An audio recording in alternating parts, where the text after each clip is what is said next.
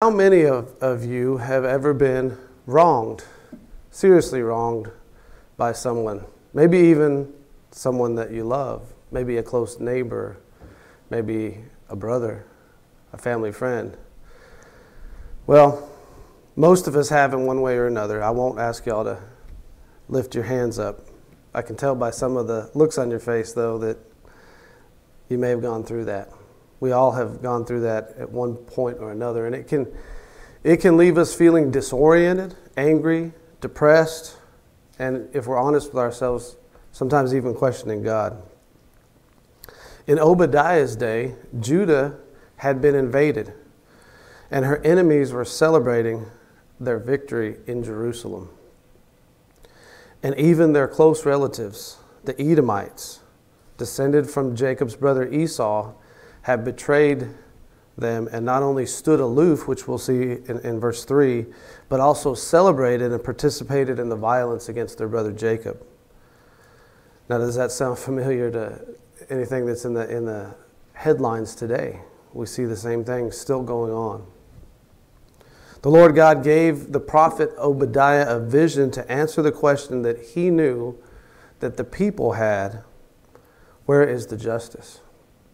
But unlike Amos and Joel that are just before Obadiah in the arrangement of the Old Testament, Obadiah in the Minor Prophets, Amos and Joel prophesy against the northern kingdom and against the southern kingdom of Judah respectively, but Obadiah was not addressed at all to the Israelites, but to the descendants of Esau, the Edomites. And God's answer to that question that he knew that the people had, where is the justice? His answer to that question is, wait for it. And we don't often like to hear that answer, but it's often the answer that we have as well when we're wronged or when something tragic befalls us. And we know that someone or some group of people is responsible for an evil. And many times God tells us, wait for it, wait for my justice. He's omniscient, He's just, He's merciful, and He's long-suffering, our God, even with these, quote, evil people that we want often to see judged. But that's what it takes for the believer in a moment of suffering like that, especially at the hands of close relatives, is we have to focus on the character of our God and His promises to never leave us or forsake us. Obadiah's vision from Yahweh in this little book focuses initially on Edom, and we're going to look into that, Jacob's brother and his descendants, who should have helped rather than stood aloof and betrayed their close relative. But the focus later in the book, as we'll see in the second hour, and it's only one chapter, we'll see that the focus of the prophetic focus moves and broadens out to all the nations at the end of the book. Edom's pronounced judgment serves as a warning for all the nations.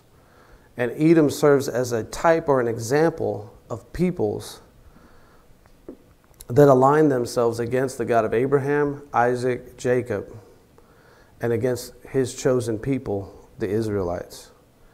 Obadiah is a national death sentence handed down by the supreme judge of the universe on the Edomites. It's a very serious book. Let's go ahead and get into it. If you haven't got there yet, I know it's a small little book. If you thumb through the prophets in the Old Testament and you get to Jonah, back up just a little bit, and you'll find it. Now, how many of you, this time I am going to maybe ask for a show of hands, how many of you have ever met an Edomite? Have you ever had a neighbor that moved in from out of town and said, hey, I'm Esau, the Edomite? Nobody? No. Why do you think that is?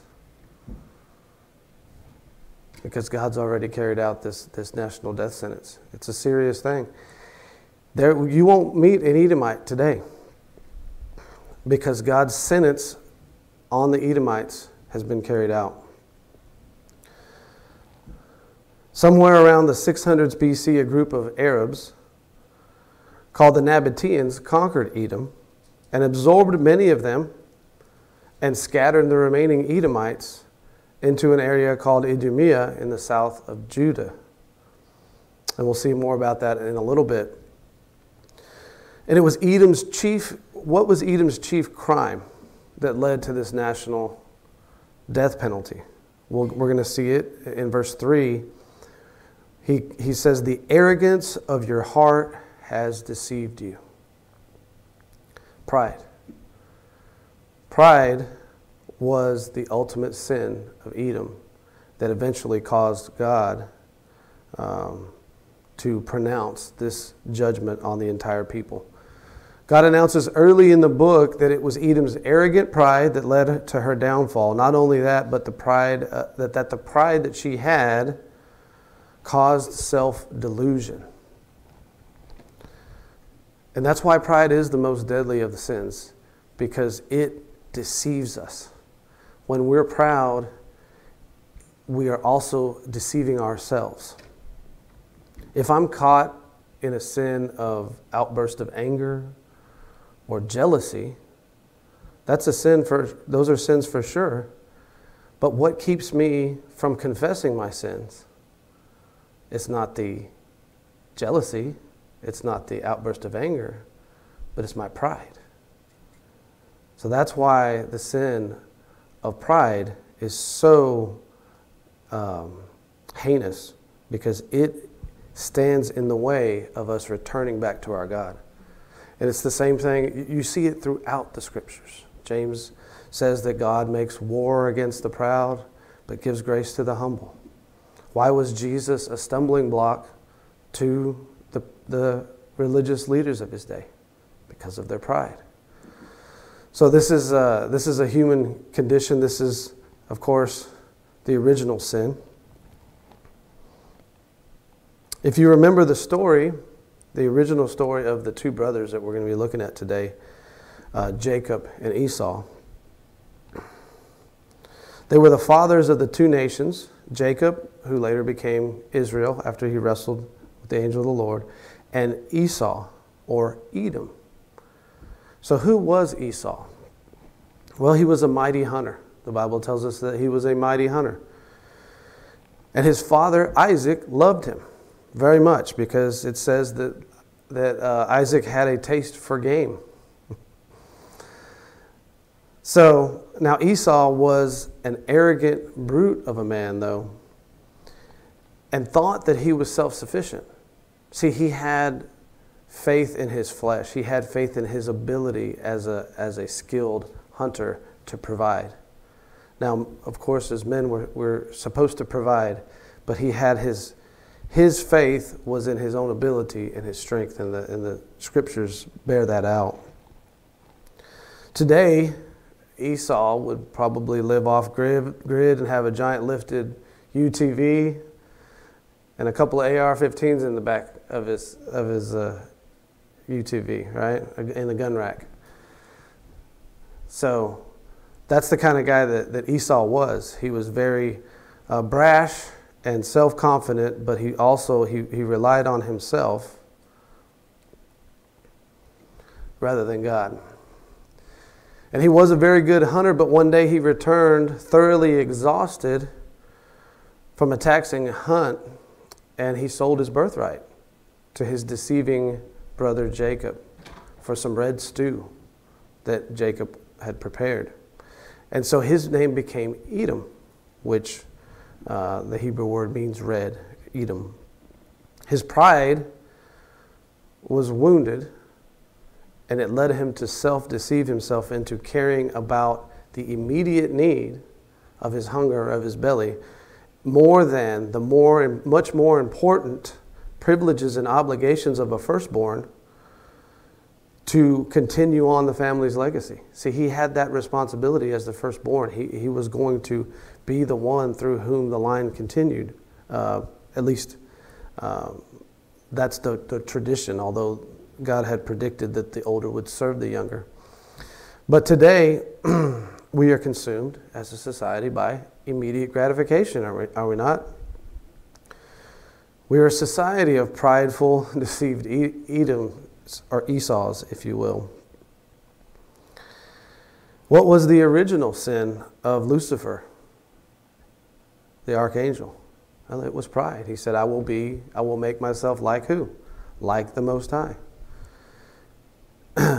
And what was the sin that was crouching, waiting to master the first murderer in the garden, or after the garden, after Genesis 3? Cain. It was pride. If you think about that story, what revelation did Cain have? Cain had the revelation that God had prepared skins for his parents when they fell, right? And it came time to bring a sacrifice. And his brother Abel, what did he bring? He brought an animal sacrifice that was in alignment with the revelation that they already had. But what did Cain try to bring? Cain tried to bring the fruit of his hands. Literally, the fruit of his work.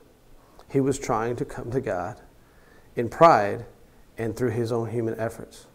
And when that sacrifice was rejected, his countenance fell. And eventually that pride led him to murder his brother Abel. And so it goes on today, as it has since the fall. The book of Obadiah, as we mentioned, is a death sentence proclaimed by the sovereign judge of the universe against the nation Edom, and delivered by the prophet Obadiah. The sentence was delivered by Obadiah. Obadiah means worshiper of Yahweh, and not a lot is known about this prophet, who he was exactly or when he received this vision. But the subject deals with the evils that Edom has done to Judah, to her brother, to her close relative. That's a key theme in the book. It's most likely that Obadiah lived in the southern kingdom of Judah. Now, there were at least seven occasions in the history of Judah, of the southern kingdom, when foreign armies inflicted a defeat of one kind or another on Jerusalem, culminating, of course, with the destruction of Solomon's temple by the Babylonians in 586 with the last deportation and what we know as the Babylonian exile. Although some scholars think that Obadiah was written after this conquering of Jerusalem by Nebuchadnezzar in 586, personally, I don't see that, because in verse 13, Obadiah is a warning to the Edomites still, even after the sentence or in the midst of the sentence. And it says, do not enter the gates of Jerusalem and gloat. Well, if that destruction had already happened, there were no gates to enter, the destruction of 586, because the Babylonians razed the temple and destroyed it. So that's just my take on it. It really doesn't matter exactly when for us to understand what God has preserved for us in the Old Testament, if it was after 586 or another time.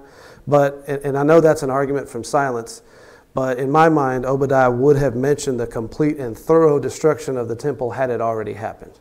Okay, I don't know if that makes much sense to you, but regardless, it was, what we do know is that Judah had recently been invaded, and that their brother, their close relative, the Edomites, not only first stood aloof, meaning did nothing. So that's a sin of what?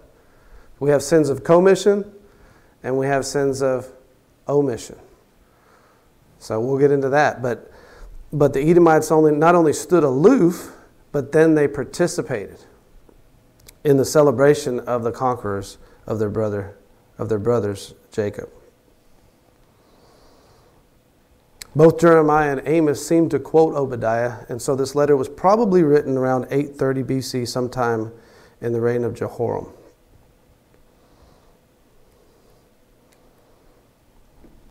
Although we don't know exactly when Obadiah was written, we do need to understand who the Edomites were. In order to understand, we have to go back to the patriarchs. And so I'm going to read to you from Genesis 25, 21 through 34. You can turn there if you want. Genesis 25, 21 through 34.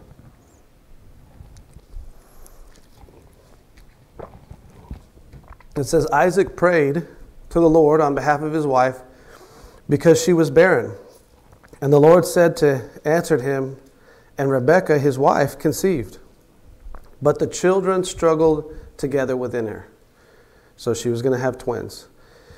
And she said, if it is so, why am I this way? So she went to inquire of the Lord. And the Lord said to her, 2 nations are in your womb. This is God giving Rebekah a direct prophecy. And 2 peoples will be separated from your body. And one people shall be the stronger, and the other, the older, shall serve the younger. So this is a prophecy, a promise that God makes to Rebekah before the boys were born. And when her days to be delivered were fulfilled, behold, there were twins in her womb. And the first came forth red, all over and hairy, like a hairy garment, and they named him Esau, which means hairy. Afterward, his brother came forth with his hand holding on to Esau's heel. So his name was called Jacob. And Isaac was 60 years old when she gave birth to them. So Jacob is chiseler or deceiver. So the fact that Jacob was trying to grab his brother's heel and come out first says something. It's very foreshadowing to these characters. When the boys grew up, Esau became a skillful hunter, a man of the field, but Jacob was a peaceful man living in tents. Now Isaac loved Esau because he had a taste for game, but Rebekah loved Jacob. When Jacob had cooked stew, Esau came in from the field, and he was famished. And Esau said to Jacob, please let me have a swallow of that red stuff there, for I am famished. Therefore his name was called Edom, which means red. But Jacob said, first sell me your birthright. And Esau said, behold, I am about to die, so of what use then is a birthright to me? And Jacob said, first swear to me. So he swore to him, and he sold him his birthright to Jacob. And Jacob gave Esau the bread and lentil stew, and he ate and drank and rose and went on his way, and Esau despised his birthright. So this was a very serious thing to God, that Esau despised his birthright. Again, this is a picture of a person that is focused only on earthly things, immediate needs, instant gratification. That's Esau. He's not looking to the things of the future, the things of the Lord. He's very earthly. And he represents the nations outside of covenant with Yahweh. Although he was the older son, Esau despised his birthright, right? And of course, God knew beforehand that this would happen. And he told Rebekah that the older will serve the younger. The promised seed line would come through Abraham, Isaac, and Jacob. Not Abraham, Isaac, and Esau. And that's important. The red soup that Esau exchanged for his birthright became not only his name, Edom, meaning red, but also emblematic of a people who would come from his line. They were an earthy people, focused not on the things of God, who despised and disregarded Yahweh's covenants. You know, I was listening to a podcast recently with Sean McDowell. Some of you may know his father, Josh McDowell, that wrote the wonderful book, great reference book called Evidence That Demands a Verdict. And Sean has actually helped him write another edition of it. But he was talking to a woman that had converted from Islam. And it was a fascinating conversation. And he was asking her, at one point he asked her, what scripture really spoke to you in your conversion from Islam to Christ? And do you know what she said? Genesis chapter 12 through 18. Because see, the covenant, the Abrahamic covenant, changed her mind. She had been told in Islam that the promise came through who? Ishmael. But when she looked at the Word of God and the Holy Spirit taught her from the Word of God that no, the promises come through Abraham, Isaac, and Jacob. That changed her whole worldview. And she knew that she had been lied to, and she knew that she had believed a lie. So a literal, consistent hermeneutic going back is what changed her mind. I thought that was fascinating. The disregard or hatred of God's covenants through Abraham, Isaac, and Jacob are rebellion against the Creator himself. And we're starting to see that more and more in our country. We'll get into that a little bit in the second hour. The rejection of God's covenants with the patriarchs is still prevalent today, not just in Islam, but also a large portion of the body of Christ in the form of something called replacement theology. And we'll look at that a little bit too in the second hour, a little bit more. But for now, we just need to know that the Edomites were descendants of Jacob's brother Esau. Okay, everybody clear on that?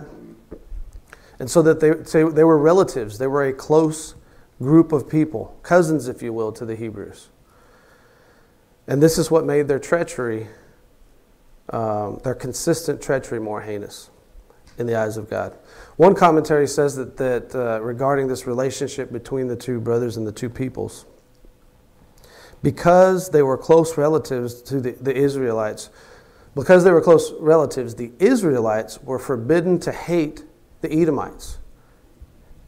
They were forbidden to hate the Edomites. Hold on to that. In Deuteronomy 23:7, which says, "Do not despise an Edomite, for the Edomites are related to you." Okay? In Numbers 20, the Edomites refused the Exodus generation passage through their land after they had been rescued from Egypt by the Lord. This was a big national sin on their behalf.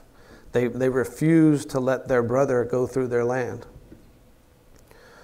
Also, another commentator says that the Edomites were such a thorn in the Israelite side that, quote, other than the superpowers, okay, like Egypt and Babylon and Syria, Edom is mentioned more than any other nation as an enemy of Israel in Scripture.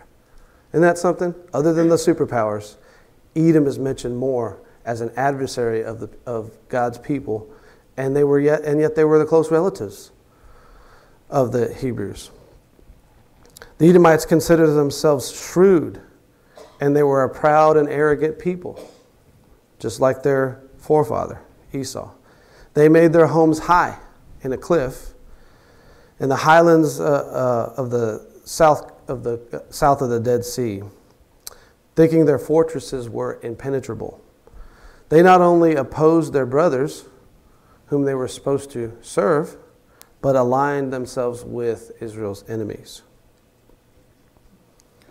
So, very quickly, simple little outline of Obadiah as we get into it. Obadiah is laid out in 4 sections. The first is verses 1 through 9. God's announcement in the vision from Obadiah of the sentence of destruction for the Edomites. Secondly, the evidence of Edom's crime. So he's going to announce the death sentence, and then he's going to say this is why. He's going to read the charges that Edom is guilty of. The second two we'll get into in the second hour. The third Roman numeral of the outline, God's future judgment on all the nations. Remember how I said he was going to zoom out? He's talking about judgment on Edom, then he's going to zoom out to all the nations and apply God's judgment in the day of the Lord to all the nations that will eventually all come up against Israel. And then finally, God's future blessing on Israel, verses 17 through 21. And so with all that in background in mind, let's get into the book of Obadiah, and we'll start together in verse 1, which I have on the slide. Give you a second to turn back to Obadiah. I should have had you put your finger in it because it's so easy to miss. I'll have it up on the screen anyway, though. Verse 1 says, "The vision of Obadiah. Thus says the Lord God concerning Edom. We have heard a report from the Lord, and an envoy has been sent among the nations, saying, Arise and let us go to battle, go against her for battle. The vision, or hazon, is the word here, meaning a vision or revelation was given to the prophet Obadiah by God. The prophet Obadiah is merely announcing what God has revealed concerning how he will bring justice to Edom. Thus says the Lord God, introduces the formal sentence from the divine judge of all creation on the Edomites. And because God, the Holy Spirit, has seen fit to preserve this small letter for the church, we can see in it God's prerogative in judging nations, when and how he sees fit and for what reasons he sees fit. Okay? We'll see the pride and the arrogance being the chief factor in God's judgment against Edom.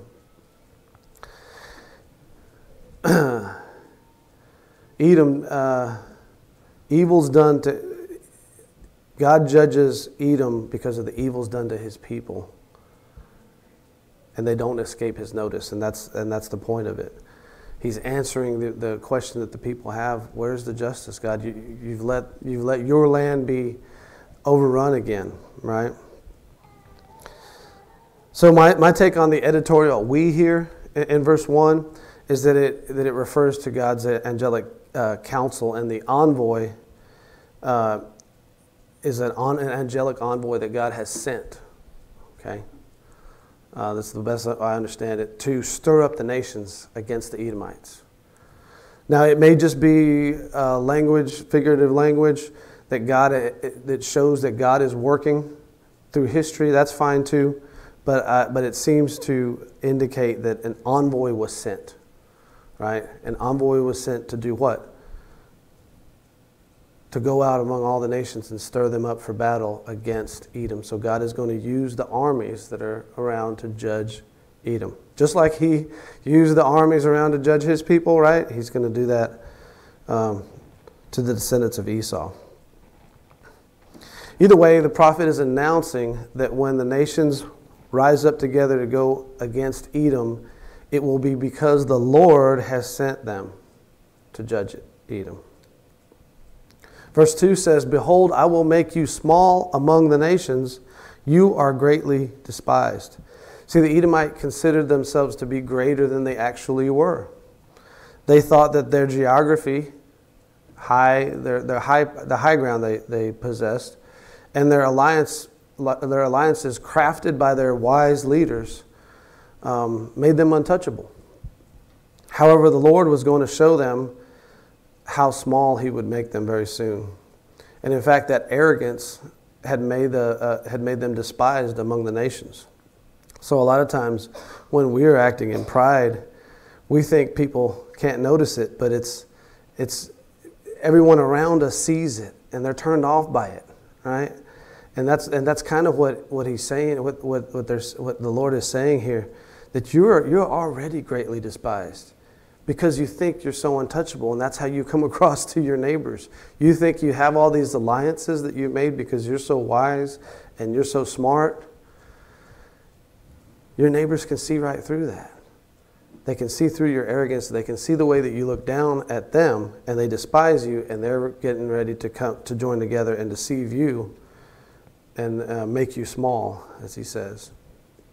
Verse 3, "The arrogance of your heart has deceived you, you who live in the clefts of the rock, in the loftiness of your dwelling place, who say in your heart, who will bring me down to earth?" So here we see the root sin of Edom. Like their forefather Esau, they were proud people who thought that they could be self-reliant and self-sufficient. Again, the story of Jacob and Esau, the two literal brothers, is played out in the nations themselves. Esau was this great hunter who thought he was an apex predator, and he didn't need anyone else. But what happened to him? Well, he returned from the hunt, famished, and he gave up his birthright, right? So now the proud Edomites, so sure of their security, occupying the high ground in the cliffs, repeat the same sin of their namesake, Esau or Edom, in their sin of pride. And it'll be their national downfall. So what kind of principles can we take from that? Well, our nation has long endured and enjoyed peace and security because of our geographical position, right? We're between these two oceans. We're far away from that old European order that so often sprung into chaos and wars. But more and more, he's taking that sense of security away from us, is he not? Our nation was founded on biblical principles, but we've become arrogant, thinking that we're self-sufficient. With an unmatched military, we have the high ground, right? We have the best Air Force in the world. And now we're building Space Force.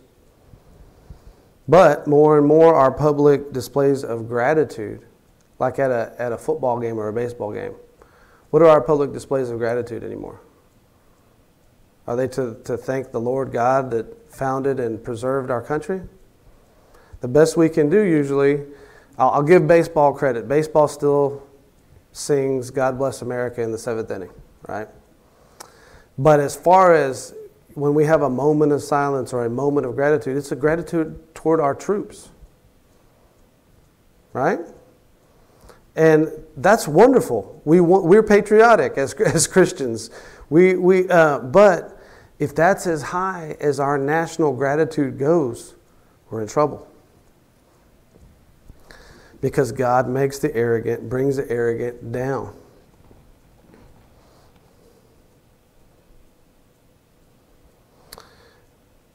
And like the other nations that we'll see later on in verses 15 and 16, God will judge all nations. Especially when we add to all our other evils a rising anti-Semitism that's growing by leaps and bounds, both on the left and on the right in this country. On the left and college campuses, I'm sure that if you've watched any news, you see the Palestinian protests. And then also on the right, on the hard right, if you will, on the conspiracy theorist circles online, there's of course, a rise in anti-Semitism. And we'll look into that, like I said, in the second hour. Verse 4, though you build high, to Edom, again, though you build high like the eagle, like the eagle. Though you set your nest among the stars, from there I will bring you down, declares the Lord. Now, it's interesting that God even uses an eagle. That maybe that speaks to us today. Of course, I'm not saying that God is prophesying about the nation of Israel here, but he uses a picture of an eagle as what? Something that's above, that's an apex predator that's above being attacked. And so they use the eagle as their national symbol, apparently. But like the eagle, they built their nest or their fortresses high among the stars. But he says it's from there that he will bring them down. And of course, rather than a humble reliance upon Yahweh or the Creator God, they relied on themselves and their own strength and their own wit. And that's what he's judging them for. Verses 5 and 6 read, if thieves came to you, okay? He's saying to Edom, if thieves came to you, if robbers by night, oh, how you will be ruined. But would they not steal only until they had enough? If grape gatherers came to you, would they not leave some gleanings? Oh, how Esau will be ransacked and his hidden treasures will be stretched out. So here he's saying, if thieves came to your house at night, they can only take so much, right? They can only basically take what they can carry and then leave under the cover of darkness. And if workers are out picking grapes in a field, traditionally they would leave some gleanings. If y'all remember the book of Ruth, that's how Ruth came humbly to the land and gathered the gleanings and got the attention of her kinsman redeemer Boaz. But he's saying it won't be like that when I judge you, Esau. There will be no gleanings. There will be nothing left. Your house will be ransacked. So this is very strong judgment from the Lord on Edom, Jacob's brother. Verse 7 says, all the men allied with you will send you forth to the border, and the men at peace with you will deceive you and overpower you. They who eat your bread. Interesting. Wasn't Jesus betrayed by someone who ate bread with him? They who eat your bread will set an ambush for you. There is no understanding in him. So God would use this very sin of pride, of national pride, to bring about Edom's destruction. The Edomites thought so highly of themselves that they couldn't see how their allies really despised them and would set an ambush for them. The Edomites would first be deceived by their own pride, and then they would be deceived by their enemies, or their allies that ended up being enemies. And isn't that the deceptiveness of our own prideful sin nature? When we're walking in the flesh, even as believers, our own pride deceives us well before the adversary does. So concerning when this prophecy of Obadiah, verse 7, was fulfilled, Walter Baker, in the Bible Knowledge Commentary, says this. Another point of irony, and I have it up on the screen, another point of irony in Obadiah 7 is that Edom, known for her wise men, would be totally ignorant of her allies' deceptive scheme. This downfall referred to here probably occurred in the late 6th or early 5th century BC, when the Nabateans, which was, like we've mentioned, was a group of nomadic Arab tribe, went to the Edomites, who took them in for a banquet. Once welcomed inside Edomite territory, the Nabateans turned against their ally and killed the guards. This is what we referred to a little bit earlier. So Edom welcomed in her own destruction because of her arrogance and her pride. So you want to know how poetic this judgment from God was?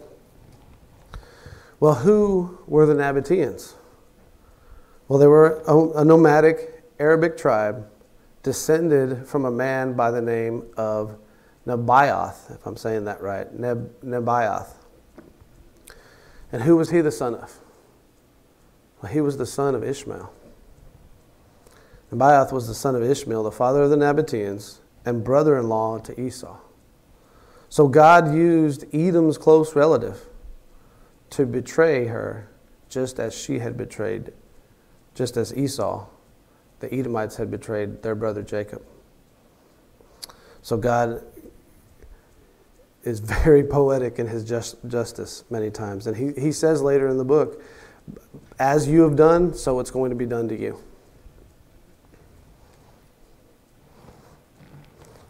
Verses 8 and 9 are up on the screen together. Will I not on that day, declares the Lord, destroy the wise men from Edom and understanding from the mountain of Esau? Then your mighty men will be dismayed, O Teman, so that everyone may be cut off from the mountain of Esau by slaughter. So notice the repetition, declares the Lord here. So again, this is another announcement from the Lord. Declares the Lord. This is a formal sentencing of the nation of Edom. God is emphasizing that he is sentencing Edom to destruction, even though that sentence will be carried out by Edom's allies. Teman was, you see here in verse 9, O Teman. Teman was Esau's grandson, and the capital city of Edom was named after him. So they're using... Teman is used to represent the whole nation, just as like Zion or Jerusalem often represents the whole nation here. So he's saying, O Teman, so that everyone may be cut off from the mountain of Esau. The mountain of Esau is Mount Seir, which the Lord himself had given to Esau in Deuteronomy 2:5. God had given the land to Esau, and now he was going to cut them off from it because of their continued evil in dealing with their brother Jacob. Verse 10 reads, because of violence to your brother. Now he comes to it. Because of violence to your brother Jacob, you will be covered with shame, and you will be cut off forever. And here it is, the reason for the national death sentence on Edom was violence to their brother Jacob. So folks, like we've said before, the Abrahamic covenant is still in effect. And so are God's other land covenants with Israel. And don't let anyone, no matter how many theology degrees they have or how prestigious their seminary is, tell you any different. That is the literal, plain reading of the text. And God does not stutter. So maybe we don't like that. Maybe some of us have some animosity toward what we see evil being done by certain rich, evil Jews like George Soros or someone like that, right? Let's just be honest with ourselves. Maybe sometimes we don't like that. But we can't let that seed of anti-Semitism sprout in our hearts in pride. Because the same fate can await and has awaited many nations when they've come against God's chosen people. And America is no different if we go down that road. And so, as one pastor I like to listen to a lot of times says, folks, I don't write the mail, I just deliver it. So, God wrote this verse that you see on the board and preserved it down through the millennia for the church to read this morning together. And I'm here to tell you that we need to be very careful in the area of anti-Semitism as we see it rising in our society, and as individuals and as a church. So does that mean that we have to excuse and defend everything that the modern secular state of Israel does? No. That's one thing that we have to be clear on, that most of Israel is unregenerate. So should we be surprised if they act as unregenerate people sometimes? No. But we do need to be aware of the spiritual battle that's going on behind the headlines. Satan is still trying to eliminate that seed. Even though Jesus has come through, he still has promises left for national Israel, the remnant in the tribulation. And if Satan can destroy and there's no more national seed left, guess what? Jesus can't fulfill his promises. And so that's Satan's aim. He won't be successful at it, but that's his scheme still to this day. So no matter how unpopular it gets to support the national seed of Abraham, Isaac, and Jacob in our time, the one question that we need to ask ourselves is, am I aligning with God or with the adversary? And it's very clear. It's a simple litmus test. How are you treating the descendants of Abraham, Isaac, and Jacob? It's for a people, for a church, for a nation. This principle should be a cautionary one for our entire nation as well. God indeed gave this land of America to us, to our forefathers, like he gave Mount Seir to Esau. And even with all of the ways that we've turned our back to him as a country, one thing that will be a sure and certain national death sentence for us would be if we turn against God's people that he still has a future for. And with the rising tide of anti-Semitism on both the left and the right today, this very thing could happen. Should we continue on that road, or should it increase? Verse 11 be the last one I believe that we'll look at here in the first hour. It says, "On the day that you stood aloof." Okay, so they stood aloof. "On the day that the strangers carried off his wealth, and foreigners entered his gate, and cast lots for Jerusalem, you too were as one of them." So God is recalling us a certain day in the past when foreigners had raided Jerusalem. But instead of helping their brother Jacob, their first sin was that they stood aloof. They did nothing. How many of you used to watch, I don't know if anybody used to watch Seinfeld, but that was like the culmination of Seinfeld, was that they got thrown in jail for violating a Good Samaritan law, which they did nothing. right? So oftentimes we think when we do nothing, it's okay. But what does James tell us? To the one that knows the right thing to do and doesn't do it, it is what? Sin. Right? So Edom's first sin here was doing nothing to help her brother. And then they became as one of them. So exactly what day the Lord is referring to here isn't clear, as Jerusalem was attacked, as we mentioned, up to 7 times during the divided kingdom span. But God knew exactly what day it was. And he didn't forget it, did he? And that's part of the answer to the question, where's the justice? He's not going to forget. He's going to repay. And so many times when we experience a betrayal, some injustice, maybe someone that we trust swindles us in business, or does violence to us or our family. If something like that has happened to you, you need to know that you are a child of God, and he doesn't forget. And he will bring justice for you. And nothing happens to any of us outside of his notice. The justice for the things that we suffer in this life may not be meted out on our timetable. Very rarely is meted out on the timetable that we want. But God will remember his children. And that's the best thing that we can do when someone's wronged us in one of these ways, is to pray for repentance for them. And if they aren't believers, pray that they believe in the Lord Jesus Christ as their personal Savior, so that they don't find themselves on the eternal death sentence of God for those that have refused to believe in the only begotten of the Father, Jesus Christ. So that the same blood that covers your sins by grace can cover theirs as well. That's what we should be praying. The book of Hebrews says it's a terrifying thing to fall into the hands of the living God.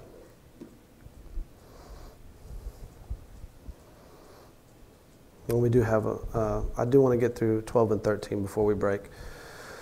So 12 says, do not gloat over your brother's day, the day of his misfortune, and do not rejoice over the sons of Judah in the day of their destruction. Yes, do not boast in the day of their distress. Do not enter the gate of my people. This is what we mentioned at the very beginning. Do not enter the gate of my people in the day of their disaster. Yes, you do not gloat over their calamity in the day of their disaster, and do not loot their wealth in the day of their disaster. So a future day of judgment for Judah and Jerusalem, I think, is in view here, meaning that day of 586 when the Babylonians finally conquered Jerusalem for good and destroyed the temple. And I think that's what's in view in these 2 verses. Even though God was already pronouncing his national death sentence on the Edomites, he's still warning them not to continue to do the violence, but they're going to continue. The Edomites would do these very things and further seal their own fate.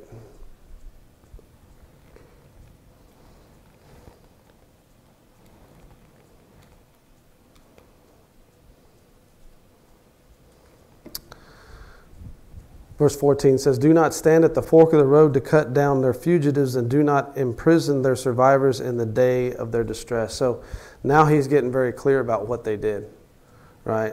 So when there were people fleeing out of Jerusalem because of the foreign armies, not only did Edom stand aloof, not only did Edom celebrate, but she set herself up in ambush at the fork of the road to cut down the fugitives of their brother coming out, and then sold them back to the invading armies.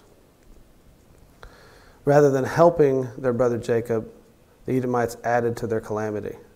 Therefore, this is why God is announcing this national death sentence. So as we conclude this morning, the pictures you see up on the board, this is why this stuff is so relevant today still. This is not just a dusty old book that has no relevance to our time. The man you see in the white turban was the Grand Mufti of Jerusalem during World War II. He was the leader of the sons of Ishmael, Isaac's brother, right? He was the leader of the sons of Ishmael at the time, a leader in the Middle East. And how did he treat his brother Jacob, who was also descended from Abraham? Well, he met with Adolf Hitler on November 28th, 1941 at the Reich Chancellery in Berlin and made a secret pact with the Fuhrer. The pact stated that once the German troops had advanced through the Caucasus and thereby opened a gateway to the Middle East, the Nazis would provide materials and aid to the Mufti, who would then call out on a large army of Muslim fighters to help Hitler with his final solution to the Jewish problem. Satan was trying to thwart what he saw was coming, and what was coming. The Jews were about to return to their homeland, and he was trying to stop it. And Ishmael's descendants were trying to stop it. Do you see this theme that continues through the entirety of Scripture? But God, of course, had other plans to return the Jews back to their homeland after 2,000 years of exile. So this scheme of the devil didn't materialize. And of course today, especially in the wake, we just celebrated, or not celebrated, observed the 1-year anniversary of the October 7th attacks in Israel last week. We see Ishmael's descendants, in large part, still assisting Iran in escalating violence against their brother Jacob. But God is still in control of history, and he will bring all nations, as he has promised he will judge all nations as he has promised to in the day of the Lord, which we'll see as we finish Obadiah together in the second hour. And this is the answer to the anticipated question that Obadiah is speaking to in his vision. Where is the justice for those proud and violent oppressors of Jacob? Well, God's answer is, it's coming. So let's close in prayer.